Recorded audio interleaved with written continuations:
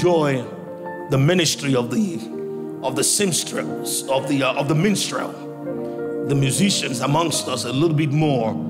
So for like a minute, maybe not more, but like a minute, I want you to just give a shout of praise.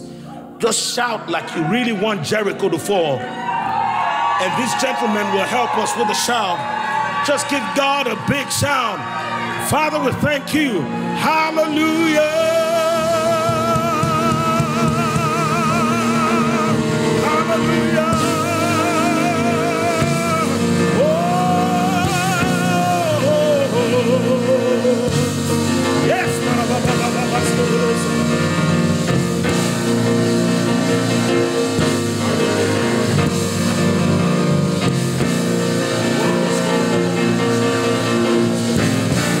Praise the Lord. Hallelujah. Hallelujah. Come on. Come on. Woo!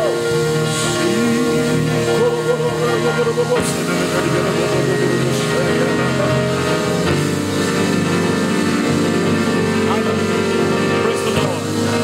Thank you, Jesus. Thank you, Lord. Woo!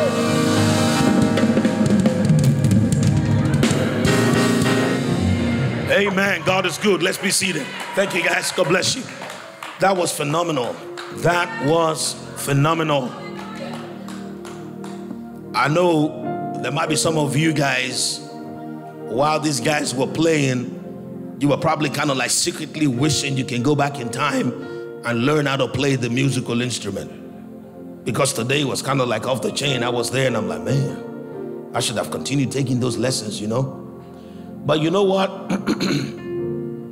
At the end of the day, God's requirement for praise is actually a lot simpler than what you might think.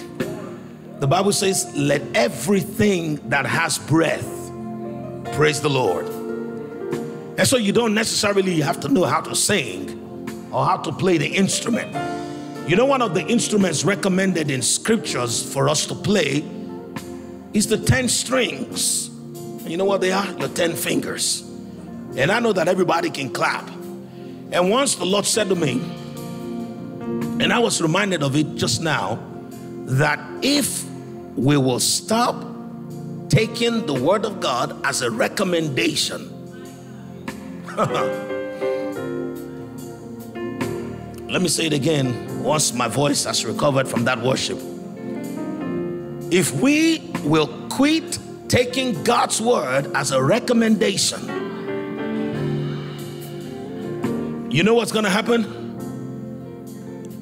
It will begin to work for us.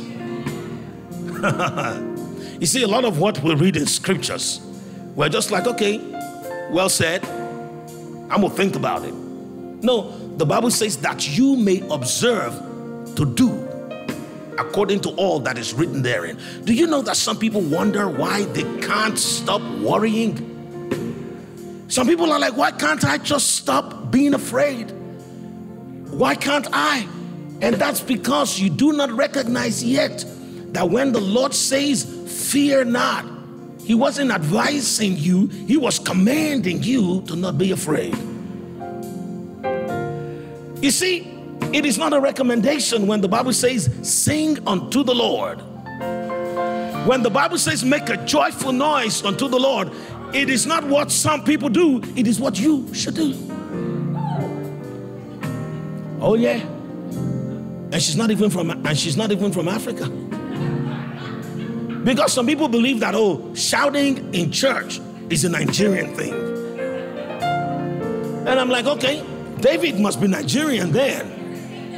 It's a kingdom thing.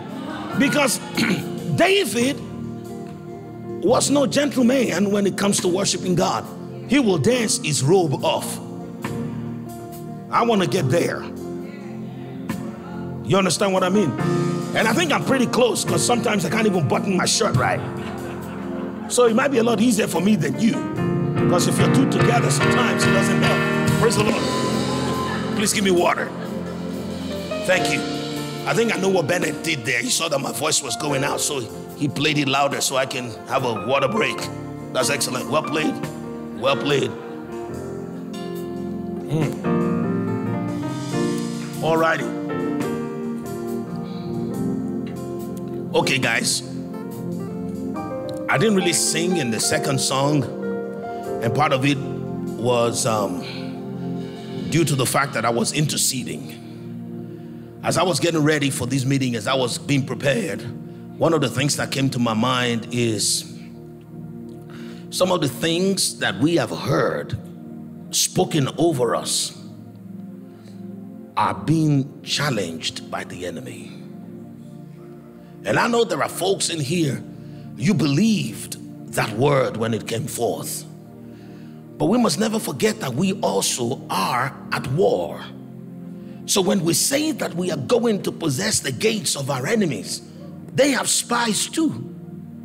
So sometimes they know we're coming.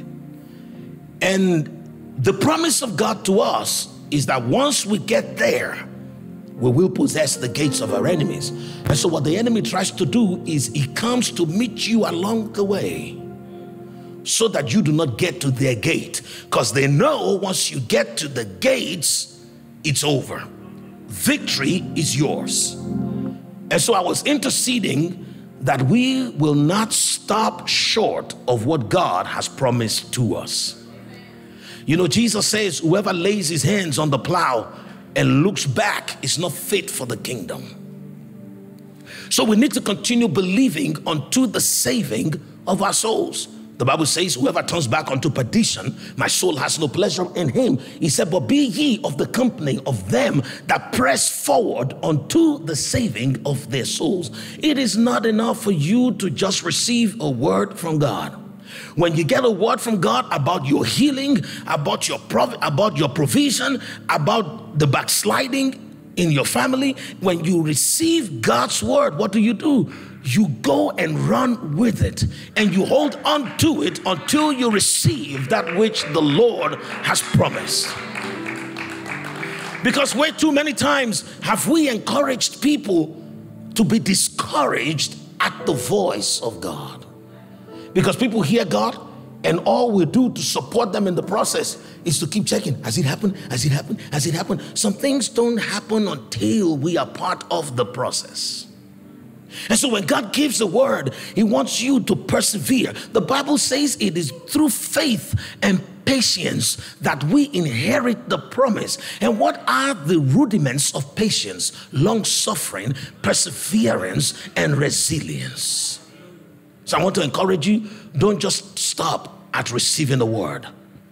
Receive the blessing. And sometimes receiving the blessing looks like fighting for it. Let me give you an example, and we're going to move on to a couple of other things. You see, when God told the children of Israel that he was going to bring them out of Egypt, they had a part to play. And the part they had to play was to be safe and sound under the seal of the blood. Now, many times we think that was an easy thing to do. These guys have been in slavery for hundreds of years. They have been accustomed to responding whenever the master calls. Whenever somebody shouts anywhere near them, they're supposed to respond because they were the ones who would be the first responders. And the Lord told them to not leave their houses no matter what happens. Think about it. If you have always been employed, and your father before you and his father before him, by these same people, would you not be afraid for once that maybe if you don't go out and do what they want you to do that night, there might not be a job the next day? Because they were not yet free. They were working with the word of promise. Emmanuel, God bless you. I really just want to say that sound was phenomenal. You know, and without what you're doing, without sound, I'm not even sure how I can speak right now because my voice is almost gone. But I tell you what, these guys believed that God will show up the next day. Your masters needed you. You could hear them screaming and shouting because their children were dropping dead. And you stayed behind closed doors. You could only do that if you have come to the conclusion that God will show up in the morning. Because if God didn't show up in the morning, that meant you had no livelihood. And you would get beaten and bruised badly because the masters will come and say, we were screaming all through the night and you didn't even come out to check on us. What would you say? And so it was not as easy as we think about it. When we think about what they did, having to pin themselves down in that place was the beginning of the battle for their victory. When God gives you a word of promise, you need to learn how to be like the children of Israel who pinned themselves behind the doors of their little sheds in Goshen. And why is that? Because Satan will want to draw you out by fear. Satan will want to draw you out by making you believe more in yourself than in the God who gave you the word of promise. Do you know how many times God has said to you that I would take care of you, but all through the night you cannot sleep? You're tossing and turning because you just believe that you need to do something. You need to learn how to pin yourself down because God has already given you his word. The reason why many of us miss our delivery from heaven is because Satan tells us that, you know what, it's 9 a.m. They haven't delivered this parcel. Maybe you need to go and look for it. But the question we forget to ask Satan is, where am I going to look for the blessing? I don't particularly know the storehouse, the particular storehouse in heaven that the blessing is coming from. It's like someone waiting to receive an Amazon delivery. And at 9 a.m. you don't get the delivery and you decide to go out of the house to go look for it. Where will you go? You see, because the one you follow, you be like. You become like the one you follow. And Satan, he's very aimless. He says, I am just going to and fro. So the moment you follow the leading of Satan, you start going to and fro as well. And you expend all of your resources and energy, whereas your blessing was delivered while you were gone looking for it. Do you know that many things that we get agitated about, that we believe that until I get this house, until I get this book written, until I get this thing done, I can't be at peace. And God is saying, I've already given you peace. You don't need that house to have joy.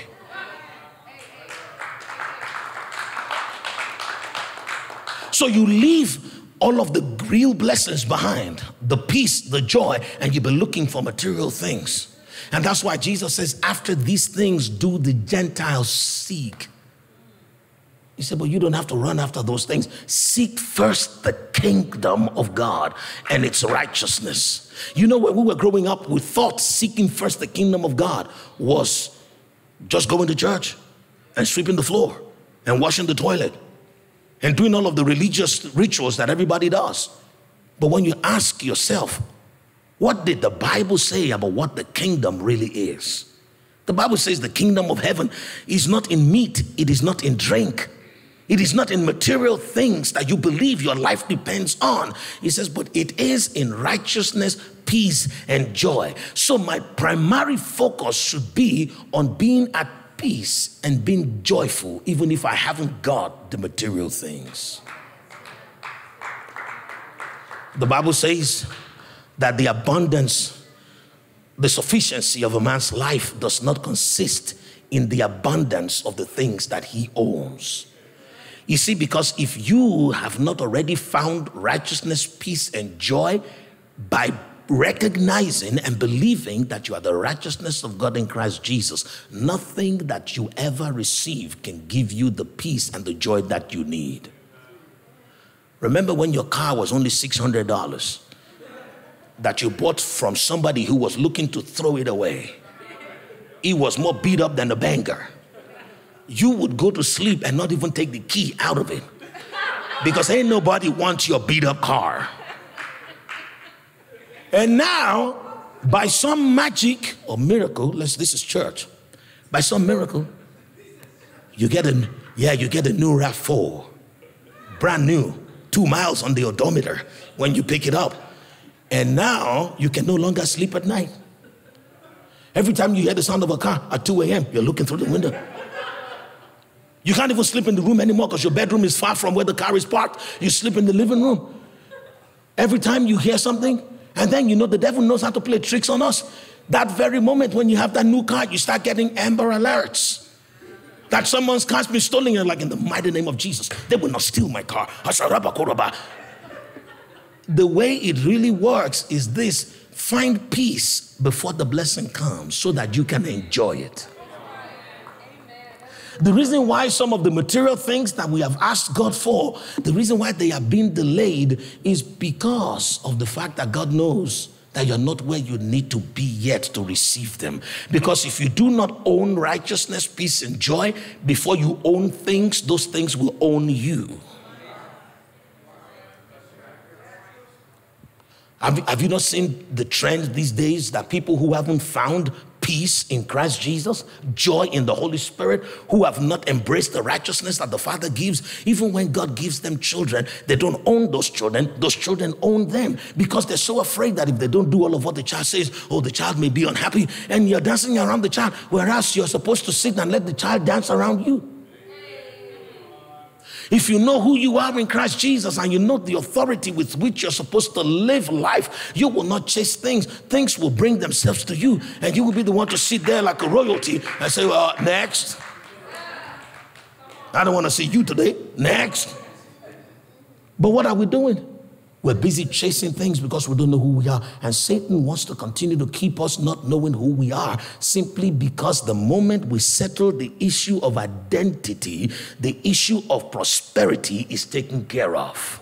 Because everything that has been given to you is only available when you can present your identity to receive your prosperity. And so Satan doesn't want you to know that you're royalty. He doesn't want you to know that you have become the righteousness of God in Christ Jesus. To be the righteousness of God in Christ Jesus means, as far as the Father is concerned, you have already been brought into alignment with heaven. So you don't need to attempt to do things to please God or to please men. You are just sitting in your position as one who was made perfect by grace through faith, so that every force that governs life recognizes that now you know who you are.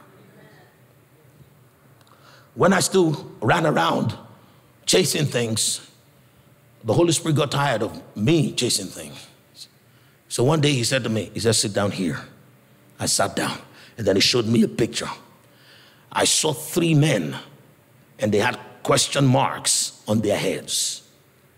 And then there was one who sat down with a smile on his face. And this scripture came saying, have you seen diligent men?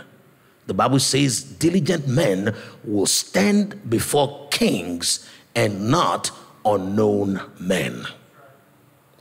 And so when I saw the man who sat, and I saw the other people with question marks on them, there were people who came in, and they came in with wealth. Some of them came in with documents that looked like title deeds. Some of them came in with jars of water. Some of them came in with precious ointments. They were bringing all kinds of precious things, and they will pass by the 3 men with question marks upon their heads, and they will lay down in front of the one who had a smile on his face. So I said to myself, I said, Holy Spirit, I need to be more diligent. He said, you're missing the point. He said, why are they taking everything and giving it to the man whose face you can see? That was when he hit me. I, up until that time, could only see myself as a diligent man, wherein I believed that everything that I would receive is based on my diligence. But the man who sat down had no question mark on his head, because he already knows who he is. The Bible says, have you seen diligent men? Now think about that scripture again. The Bible says they will stand before kings and not unknown men. An unknown man is not a man who is not particularly someone that is not famous. An unknown man is a man who is unknown to himself. The Bible says that the primary assignment of wisdom in the life of a man is to allow the man to know himself. And so many of us, we haven't come to know who we are. And we think about ourselves as the diligent people who need to run around to make things happen. No, there are enough forces in life that are running around that do not sleep, because they're spiritual forces making things happen. They can work better than you can ever dream of. And they're looking to serve you only when you know who you are. And the Holy Spirit said to me, he said, I need you to just be like the one who knows who he is. And the diligent forces of life will bring blessings to you. And it will make you stand out from amongst these other people who do not know themselves.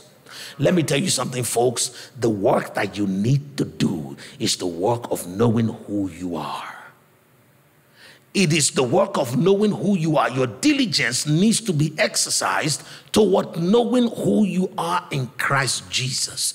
And the moment you can see yourself in the realm of the Spirit for who you are, everyone in the spirit realm, in heavenly places, looking for you, will find you. Now, let me say this, because I see that many people are kind of like wondering, okay, what about those three men? Who are they? Why are they unknown? How come they have question marks? How can I be like the one who had a smile on his face?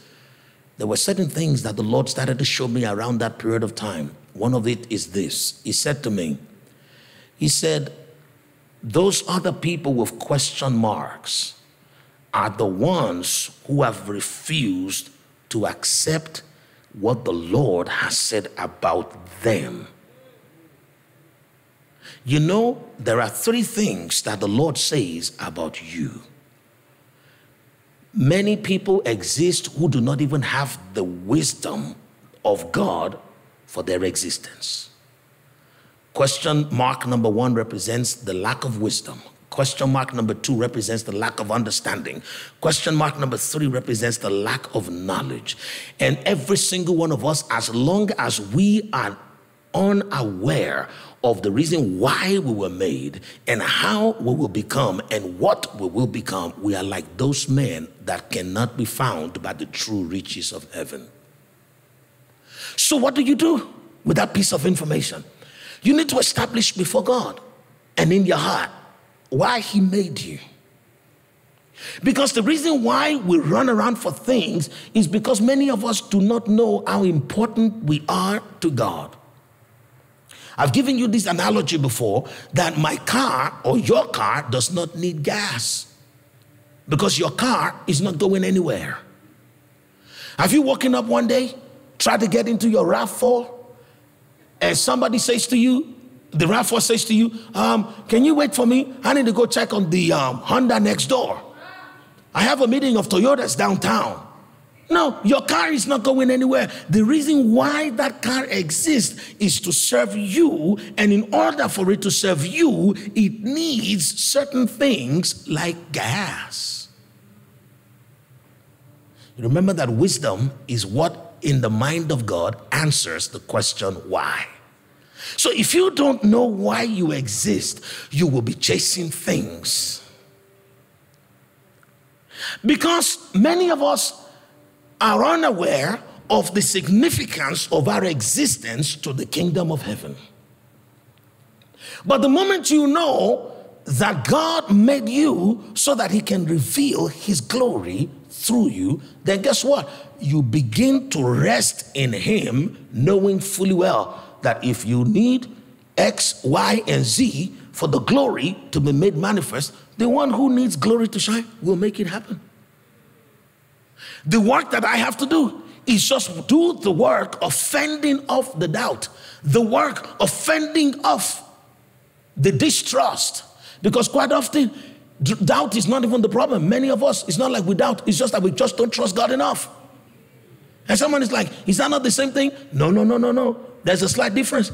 You see, doubt is when God says a thing to you, and in your head, you're still thinking about it, but deep within your soul, you don't even believe it.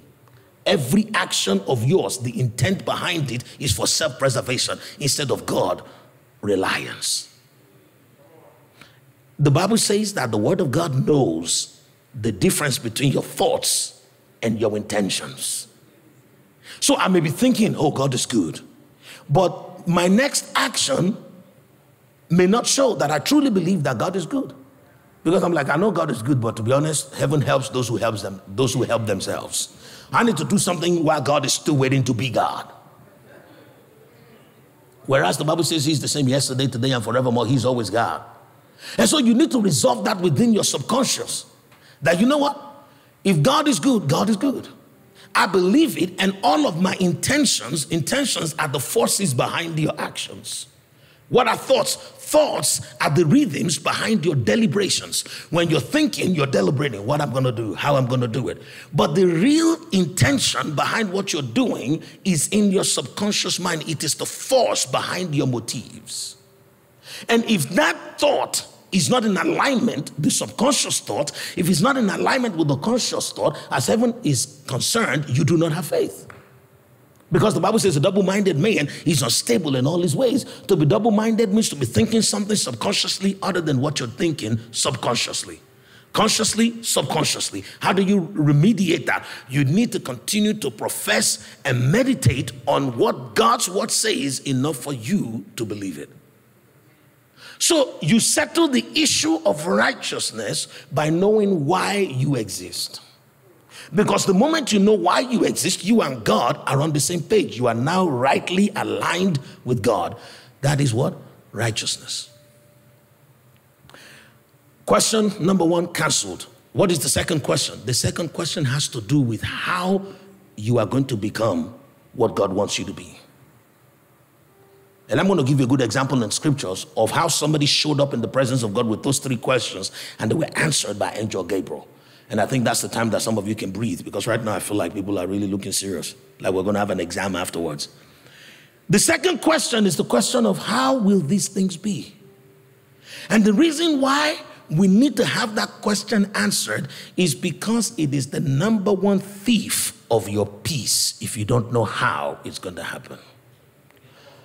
God says, I'm going to leave this place where I'm at, where I'm struggling with these other people who don't like me very much.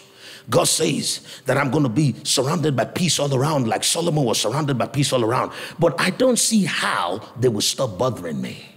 I don't see how it's going to happen. And because you can't answer the question how, which is a function of having an understanding of your purpose, not just knowing your purpose, but having an understanding, you lose your peace. And when you do not have that peace, your heavenly blessings cannot come. Why? Because your heavenly blessings only come when you have the righteousness, the peace, and the joy, because there needs to be an alignment. The Bible says, let your will be done on earth as it is done in heaven. And in heaven, there is righteousness, peace, and joy. And so you know what that looks like to the angels bringing your blessing? They want to deliver your Amazon package, but they only have the street number, not the street name. So the address of this place is what? 1725 Spectrum Drive. And then the zip code is G830043. That's a little advertisement there plugged in. If the angel is coming and all they have is, okay, he's answered the question of wisdom, the question of why God made him or her, that is 1725.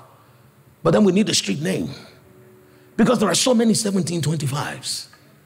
But you need to answer that second question of how will these things be? And the one who is sitting and smiling already knows how it's going to be. How is it going to be? It is going to be by the faithfulness of the one who promised. The Bible says that Abraham, initially when he received the word from God, he was like, I need to help God to fulfill this word. Himself and his wife, they plotted together, and he got with Hagar, and she got pregnant, and he was like, God, I'm helping you. I got myself a seed. Now can you multiply this seed? And God is like, what seed? And he was like, and God was like, okay, don't worry. We'll see how happy you are in the next 2 years. Trouble broke out. It was terrible because Sarah, the same woman who said, oh, this is a good idea, changed her mind. You change your mind. I'm not going to sing that song for Alan's sake. But here is the deal.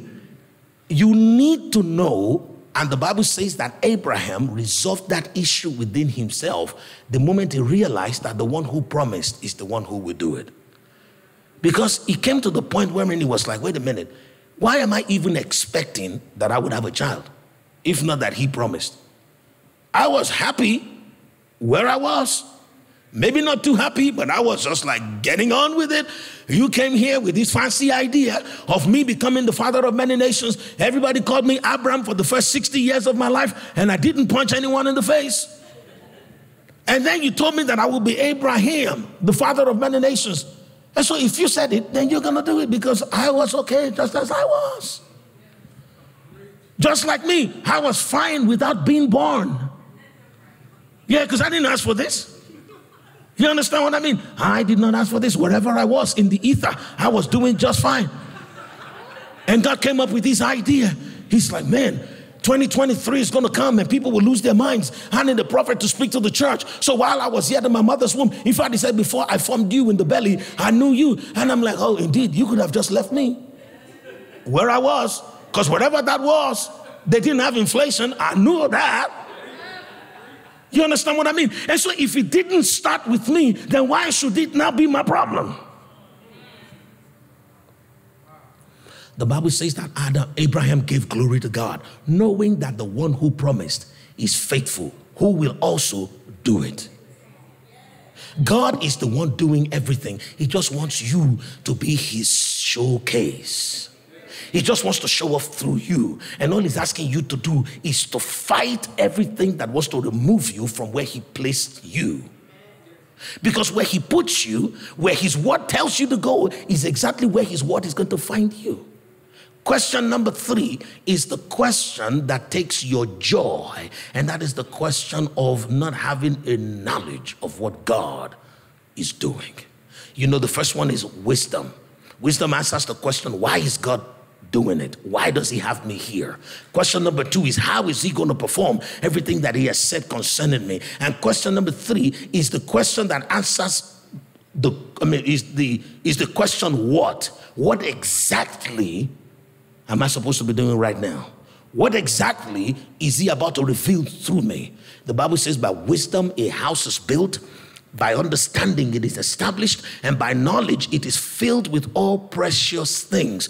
And when the precious things are there, what does it mean? In heavenly language, it means that your joy is full. When the Holy Spirit broke it down to me, he said, you need to know the answer to question number 1, because that is you. You are those 4 people, but you can always choose which one you want to be. The one that does not know why he's here, or how things will come about, or what things exactly I am doing. If you are those men, the diligent forces of life will not know how to find you. You have to be able to answer those 4 questions. So look at the life of Mary, the mother of Jesus. The Bible says that when the angel of the Lord Gabriel came to Mary, he said to Mary, "Oh, blessed, the most blessed are you amongst women. The Lord has chosen to bring his only begotten son into the world through you." And she was like, well, that sounds great, but how will these things be? Seeing that I am yet to be married, seeing that I am just a little teenage girl, what is all these things you're talking about? I haven't even known a man. How would these things be? But guess what? She asked the question and immediately said, nevertheless, be it unto me according to your word. And as soon as she said that, the angel was able to give her the full knowledge of what was to happen, and her joy was full, because the Bible says she began to rejoice in the Lord.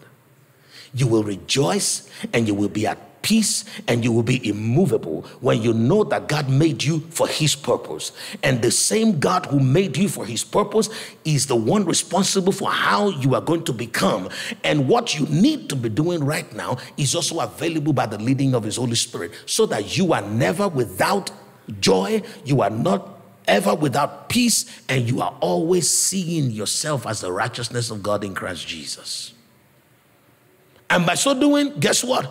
All these other things will be added to you. Everything that you are believing God for has already been released by heaven, and those angels are waiting just for your address to show up on their screen in a complete format. And once the address shows up, everything just begins to happen. But I tell you one thing. I was praying earlier and interceding because the Lord said to me that some are not standing firm, and the enemy will distract them before the blessing comes. And that is the reason why it is important for you to know what I have just said. you need to learn how to resist the urge to follow the leading of your emotions. You know, people ask me every now and again, Brother Moses, what does it mean to walk in the Spirit? You know, the Bible says, walk in the Spirit and you will not fulfill the lust of the flesh. And I always tell them it's very easy. To walk in the Spirit, think about how you walk in the natural. How do you walk in the natural? Antoine, come, let me use you as an example so that at least you get a reward for sitting up front today. Can you please come up stage? Praise God. Let's celebrate this man of God. Awesome. What is he doing right now? He's walking. Okay, so I am where you're going to. You're coming to me. Okay, so how would you get to me without running and without jumping? You walk. Very good. So why are you walking this way and not that way? Because I'm here. So walking in the natural can simply be defined as taking incremental steps toward a fixed destination. He didn't just attempt to take one step, because that would become a split and that would be the end of the show. We're just going to go home. You see what I mean? But guess what? He didn't take one big step. Even though there was a chasm between he and I, he decided to take incremental steps. But he was making progress each time because he was going in the direction. So to walk in the Spirit is to allow the things of the Spirit determine every step that you take. This step, is he taking me closer to the image of Christ, or is he taking me farther away? If you can answer that question, it is over. Praise the Lord. You may be seated. God bless you. I tell you what, folks, it is not more difficult than that. Many of us get confused. They're like, oh, how am I going to do this thing? How is this thing going to be? The Lord is saying one step at a time. Just as long as it's in the right direction. And so if God already says to me that he has a husband. Okay, no, I'm a woman. I'm a man. Yeah, I'm a man. Let me use a good example. Okay? Say that again.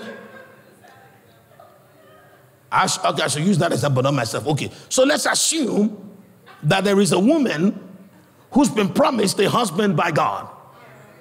And you already know that God does not give people husbands who are unbelievers, because he said, do not be unequally yoked with an unbeliever.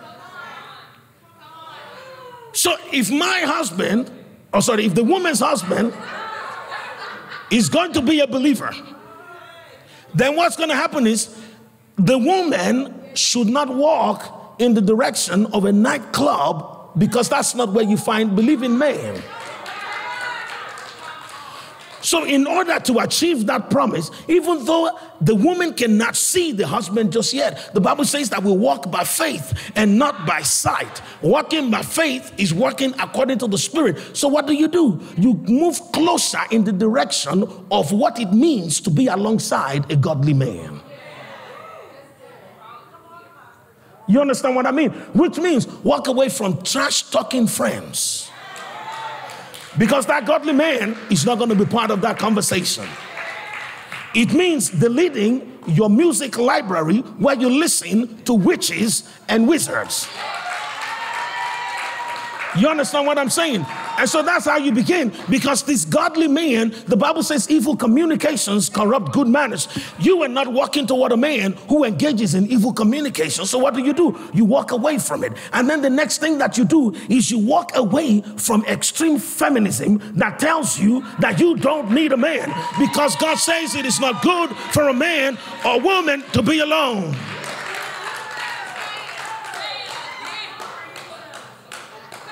That is what it means to walk in the Spirit. But the devil be dancing around you all the time. And the devil is like, girl, you're thirsty. It's been a minute. There's a nightclub down the road. God is not going to be mad. You don't even have to go home with him. You just need to dance with him. You just need someone to whisper some sweet nothings in your ear. And so this man of God does not whisper sweet nothings. Because the Bible says, have you found the wise man? His words are seasoned with understanding. So he is not whispering sweet nothings. He is a faithful witness whose words deliver. The Bible says the one who is the faithful and true witness, their words bring deliverance. But the ones who speak of their own accords will rob you of essence. So why do you want to go to sweet nothings when you should be walking in this direction? But God promised you. Pastor Moses came and he prophesied and everybody bore witness. You recorded it. You keep playing it to yourself. But guess what? You don't just play the prophecy and also play into the hands of the enemy.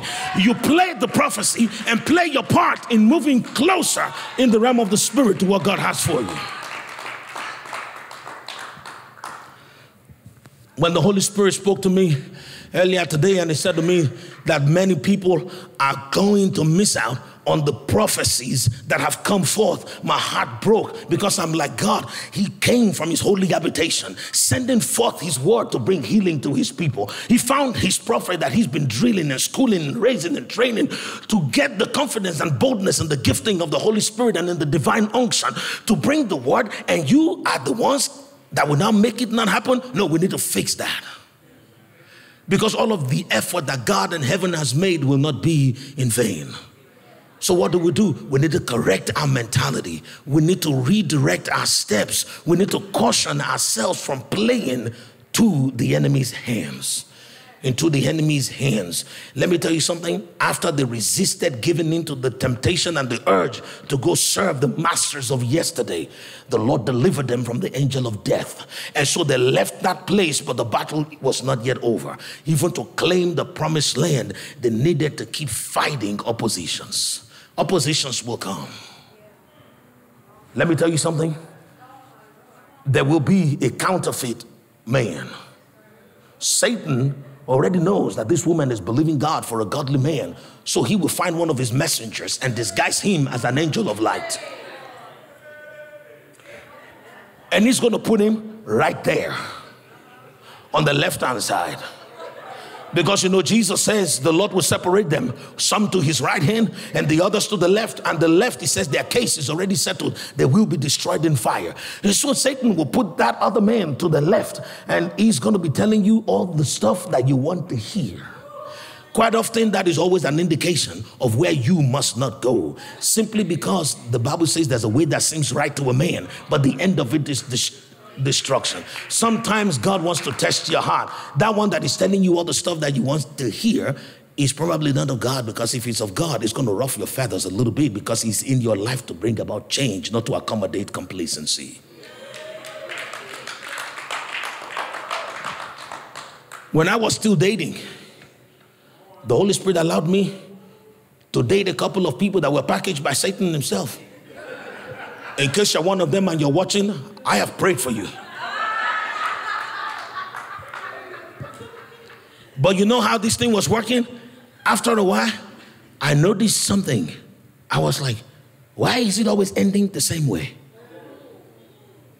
There was a vicious cycle that I was dealing with. And the Holy Spirit was like, oh, okay, now it looks like you're ready to talk. I said, yeah, I'm ready. I ain't doing this no more.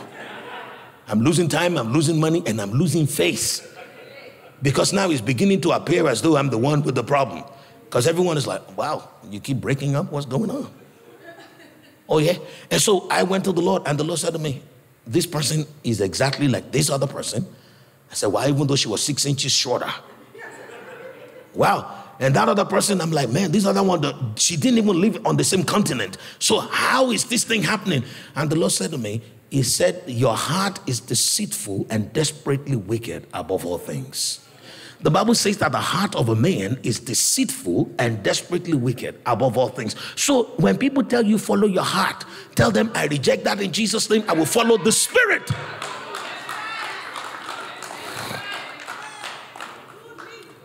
Do not follow your heart. Let me say that again. Because the Bible says the heart of man is deceitful and desperately wicked above all things. You know why? Because your heart does not want change. Your heart does not want to be bothered. Your heart wants to be as it is. It wants to be comfortable. And that is the reason why I kept choosing the same kind of girl, because they were willing to accept me as I was. Everything I was doing was right. Every fake dream that I casted was exactly what they wanted to be. You understand what I mean? And I was just loving it. Every time I meet a girl and I'm like, oh, this is what I want to be, what I want to do. They're like, man, you're doing it already. You're doing so well. And I'm like, of course I am. and I would have stayed at that level, but the Lord did not let it happen. Simply because he has for you somebody who is going to oppose you so that they can support you. Have you tried to put two sticks together to make a tent and both of them are facing the same direction? They will fall and the noise of it will be loud. But the word of God describing a man and a woman being joined together is the same words that Jewish carpenters used in describing pitting two sticks together to make a roof. It means opposing to support. And that is the reason why I'm always thinking this way and my wife is thinking the other way. It used to bother me, but I've seen those times that I ran with my own ideas. I saw how flat on my face I fell. So I have come to celebrate the opposition. So when I wake up and I'm like, man, this Wednesday morning is great, and my wife says it's Thursday, I'm like, oh, excuse me, forgive my foolishness. Of course it is Thursday. What else could it be? You understand what I mean? Simply because if we don't learn how to make the most of the help that God has for us, we will continue to deny ourselves the pleasure of being helped. It's simple English. Help is supposed to be permitted. But all that man, you see that man that is on the left, all that man is telling you is exactly what you want to hear right here. But the you that is meant to be with that man of God is not this version of you that is here. Because this version of you is still 3 or 4 steps away from the mark. Every step that you take, you're growing because you're going up steps. You understand what I mean? You're not just moving forward, you're also moving upward. And so the height that you're at determines what you see. And so if you see this man and he's everything that you want, you are too far away to see all of what God has for you. That means you're not yet high up enough. So what do? You recognize that, wait a minute, if this man just wants me the way that I am, I don't have to change anything. He's probably not the one. I'm going to keep pressing forward until I get to this mark. The word of God for you is going to come to pass when you're willing to fight off the opposition of temptation. You need to learn to fight off the opposition of being unnecessarily comfortable. Many of us, we accept what Satan brings, and that's the reason why we don't have room to receive what God has sent.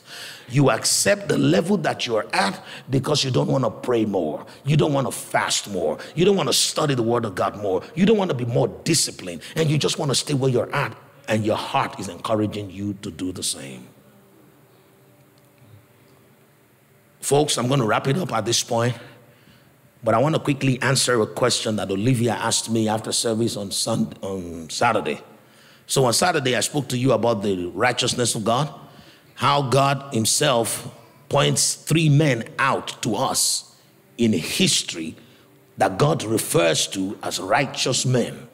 One of them is Job, the other one is Noah, and the third one is who? Daniel.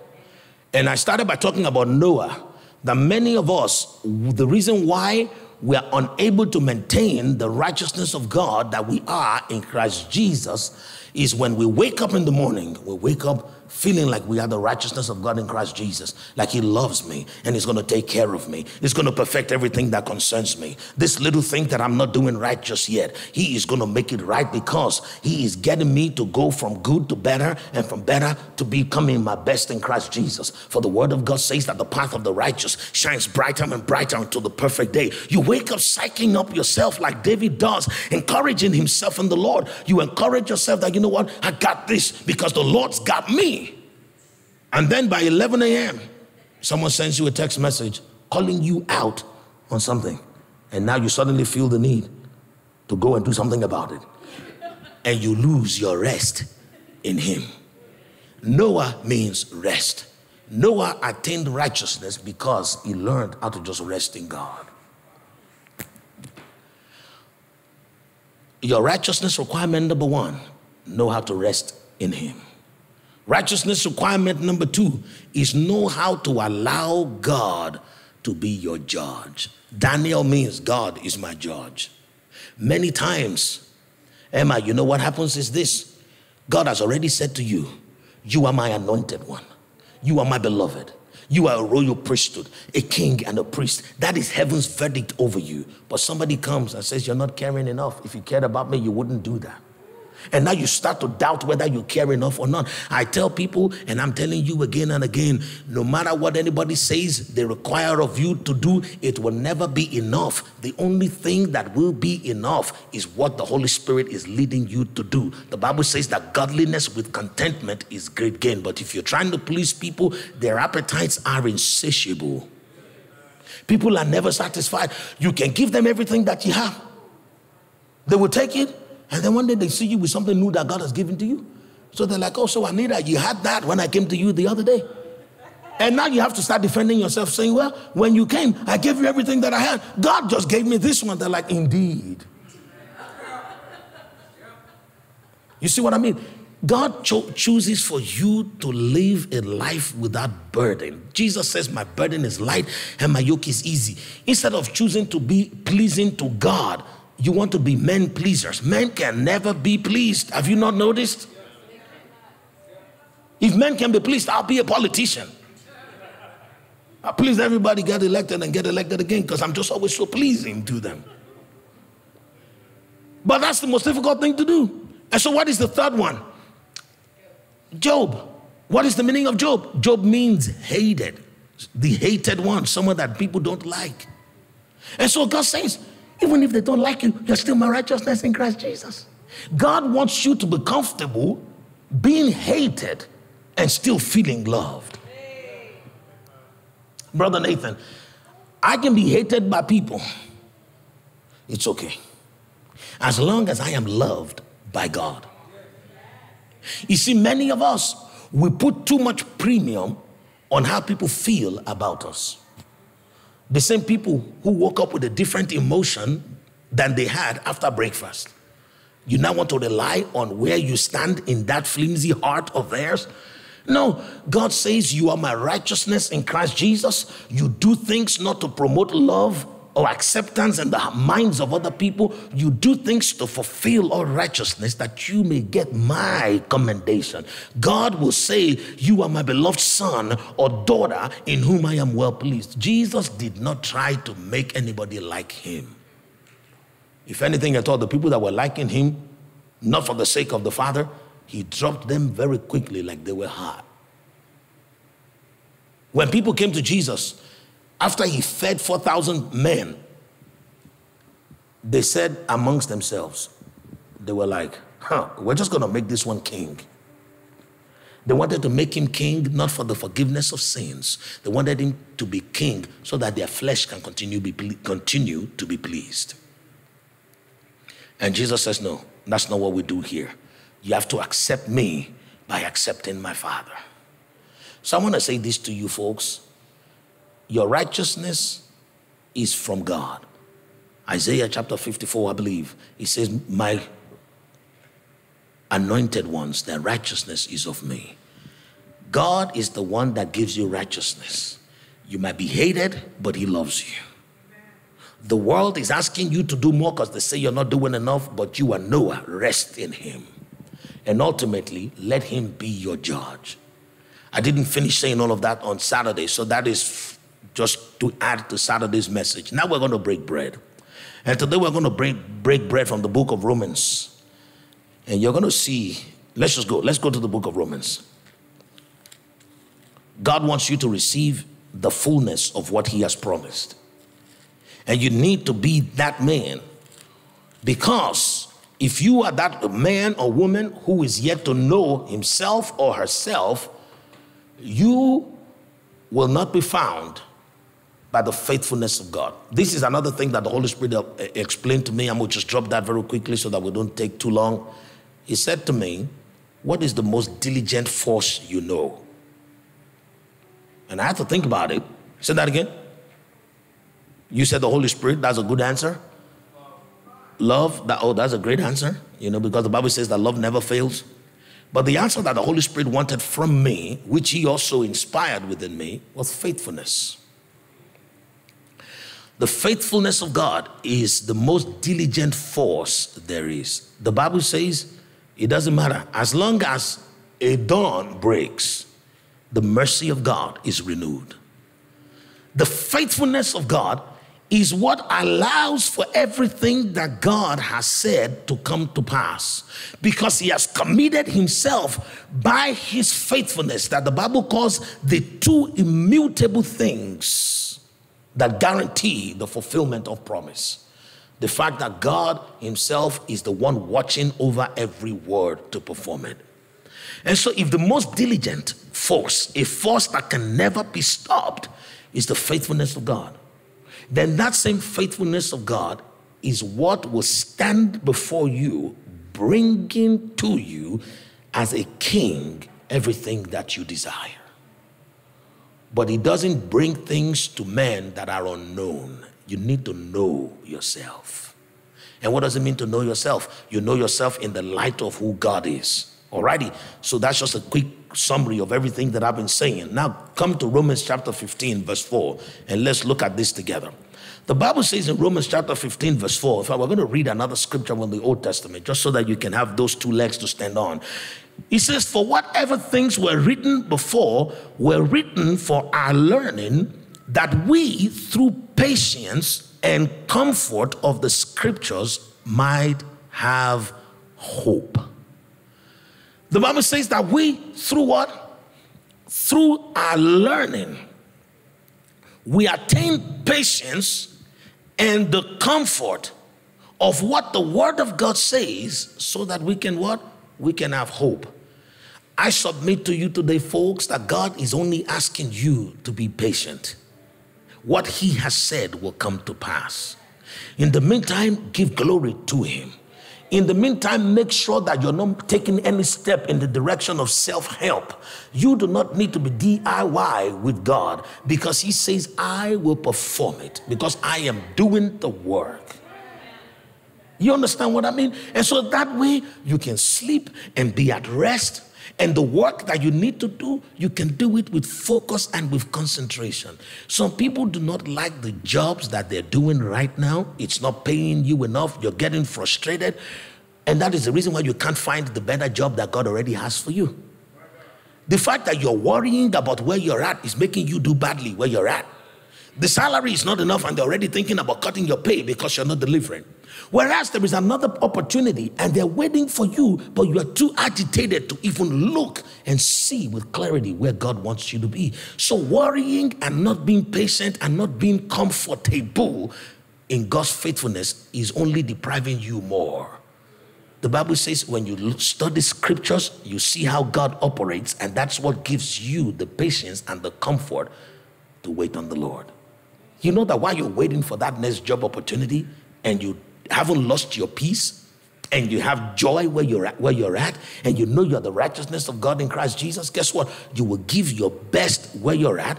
There will be peace around you, regardless of the agitation of people who do not like you. And when you finally get that phone call interviewing you for that other one, you will sound so ready for it that they'll be questioning themselves, why haven't we hired this person before today? Why haven't we?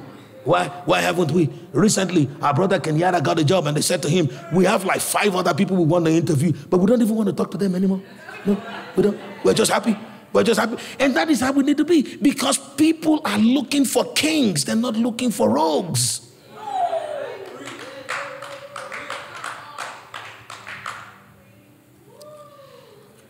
The book of Zechariah, chapter 1.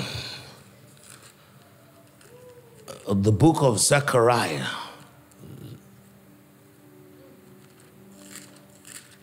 Zechariah, and then I promise you, this one, we're going to break bread. We're just going to read it and break bread. Maybe a little explanation. If my wife is not texting me yet, we're going to just go ahead and break bread. Did they take Zechariah from my Bible? I can't seem to find it. Okay, Zephaniah and Zechariah, they're hidden somewhere here. Mekanaun, Habakkuk, Zephaniah, Zechariah, Malachi. Okay, the song helps. Now look at what the Bible says in verse 17 of Zechariah chapter 1. I'm going to show you 3 things here very quickly if there is time. The Bible says, again, Brother Nathan, good to see you. Stephanie, welcome back. Welcome back to where you belong. Praise the Lord. Hallelujah. You saw that coming, didn't you? Yeah. More like you asked for it. God is good. Again, proclaim saying, thus says the Lord of hosts. That's thing number 1. You see, the God that speaks to you, Zechariah, the Bible that I'm reading is the New King James translation, Zechariah chapter 1, verse 17. Again, proclaim saying, thus says the Lord of hosts.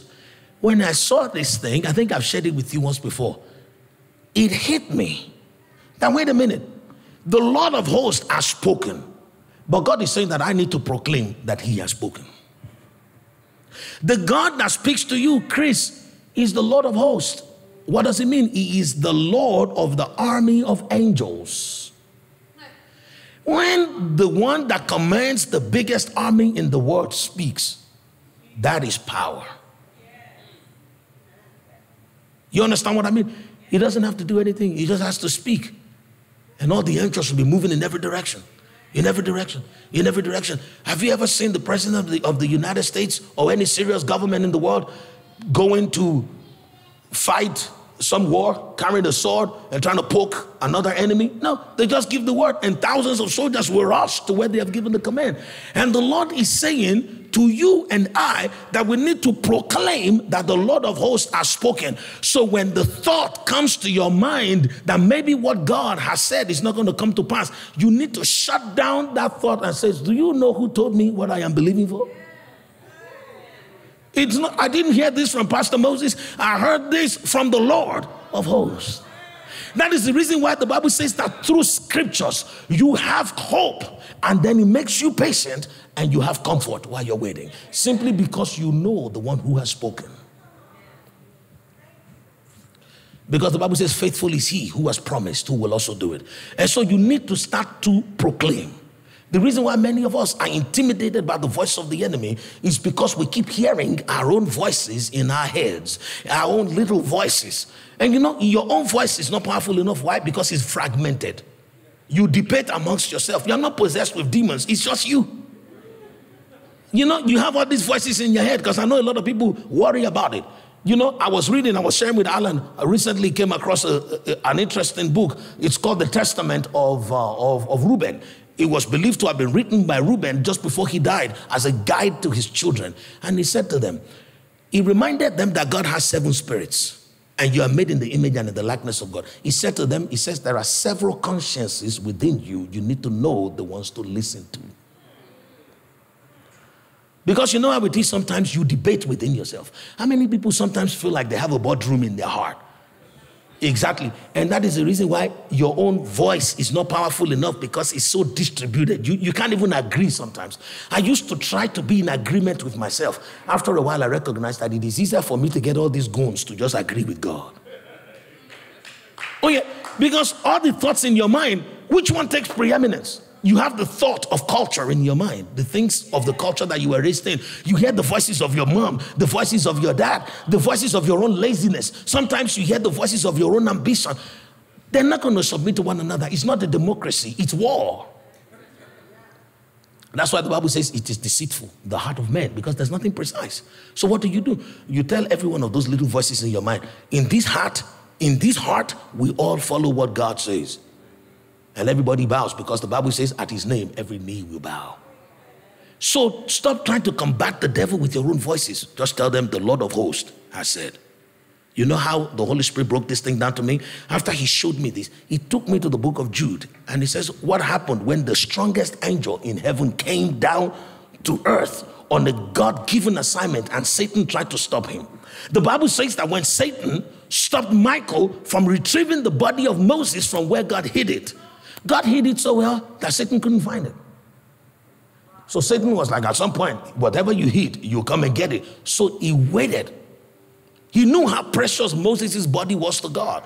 And how dangerous of a weapon it would have been if it was found by people. You know, if people found that body of Moses, they'd be worshiping it till today, because that body could no longer decay. It had been transfigured. It was no longer decaying. It was a living body, the kind of body we're going to receive when Jesus comes. And so when Satan saw that body, he was like, it's over. I can enthrone my own king. This is just a body. We will possess it. We will make it move. You all know where I'm going with this? It's the last trick that Satan is going to pull. The Bible says the Antichrist will create an image and give it a voice, and everybody will bow. Satan's been trying to do that since forever. He found a body that was just an available body, that was a heavenly body. He was ready to possess that body all day long. That would have been the kingdom of the Antichrist 3,000 years ago, or maybe even more. So guess what? It had to be the strongest angel in heaven, because that body should not get into the wrong hands. So when Michael came and he got the body, Satan was like, where do you think you're going? You know, this is my territory. And he could have defended himself, because even Jesus called him the God of this world. He could have said, look, even Jesus knows that I'm in charge here. What did Michael say? Michael said to him, again, it has been said to you, proclaim that the Lord of hosts has spoken. Michael said to Satan, he says, Satan, the Lord rebuke you. He did not use his own words. He was connected to heaven enough to hear. The Father spoke from heaven, saying, Satan, no, not that body. But Satan pretended like he didn't hear God. Michael had to tell him, the Lord has rebuked you, let me go. And Satan had to back off. Why? Because that happened where? On earth. And the Bible says, without 2 or 3 witnesses, nothing is established here. God is the first witness. He has spoken. You need to proclaim what he has said, and then it's going to be established. Keep proclaiming what the Lord of hosts has spoken. Alrighty, the 2 other things, we'll get to it later. Let us break bread. Father, in the mighty name of Jesus, we thank you because the entrance of your word. You know what? I'm going to show you one more thing. Oh yeah. You know how this thing is. In fact, I will show you 2 more things very quickly, because I already said, and the Lord is saying to show you. Look at the rest of verse Zechariah chapter 1. Maybe somebody was looking at Zephaniah, and that's why it didn't look like my one.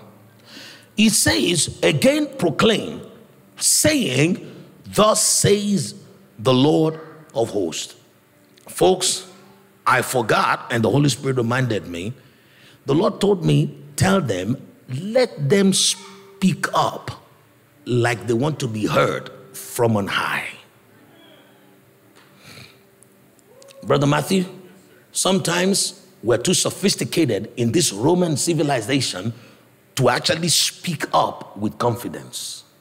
There are times when we pray with words that cannot be uttered. We pray like Hannah, wherein our mouths are moving, but our voices are not heard. But do you know how to get to that stage? You get to that stage because you have already spent all the voice. Now your mouth is just moving. So spend the voice first. Speak up, proclaim, not whisper, not suggest, not explain. You don't have to explain yourself to the forces that govern life. You don't have to explain yourself to principalities and powers. You proclaim. Sometimes the reason why our thoughts drown us is because we're not speaking enough. You need to proclaim what the Lord has said. And you need to say it with authority. It's not a cultural thing, it's a kingdom thing. You understand what I mean? It just so happens that some cultures are accustomed to speaking loud anyway, but that doesn't mean that they're even using it for spiritual conquest.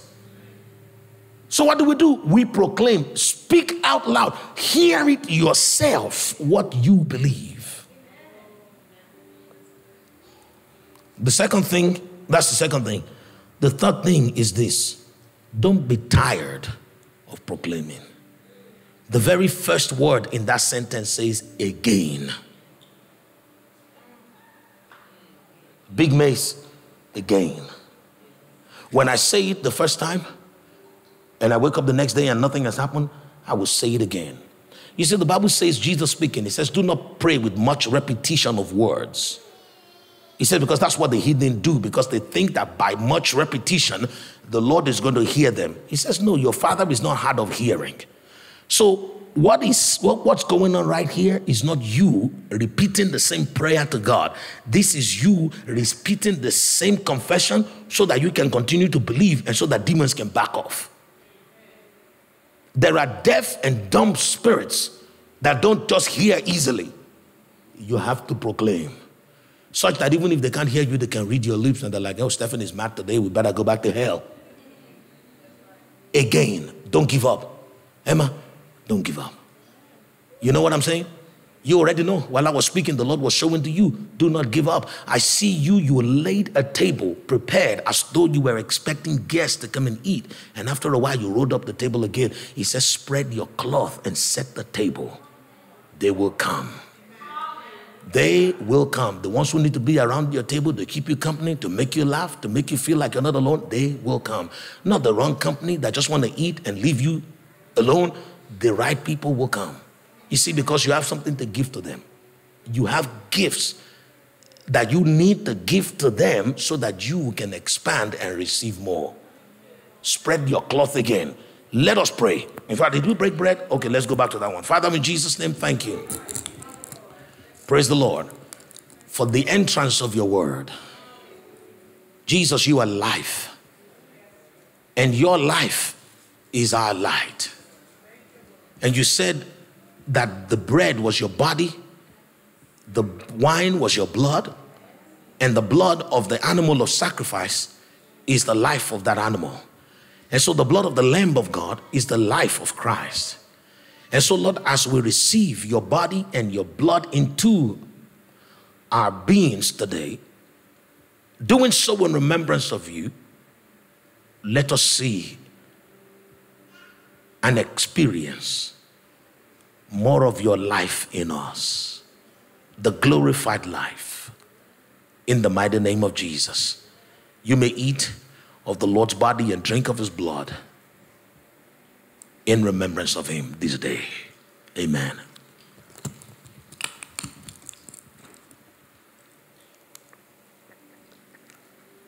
I want you to say that I will arise. I will arise. I will arise. Father, your people are committed to rising.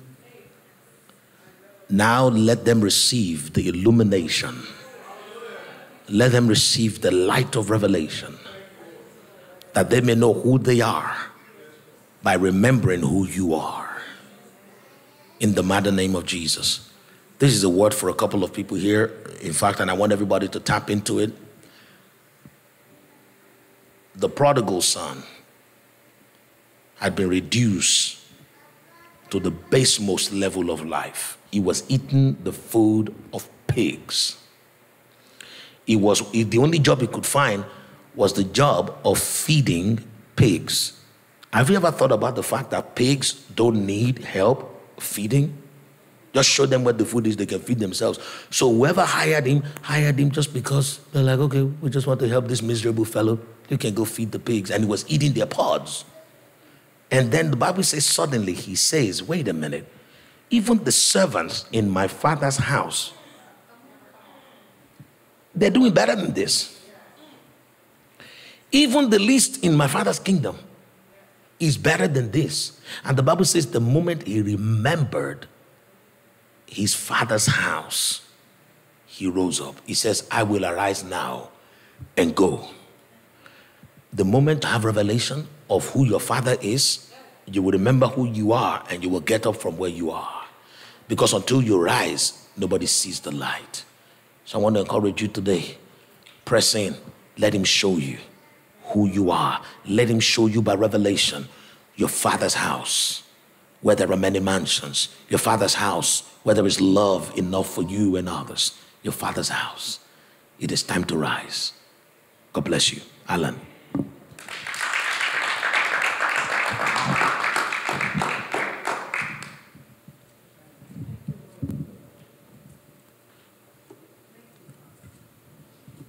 Hallelujah. Glory to God. Let's give God glory for this word tonight. We're going to prepare for offering.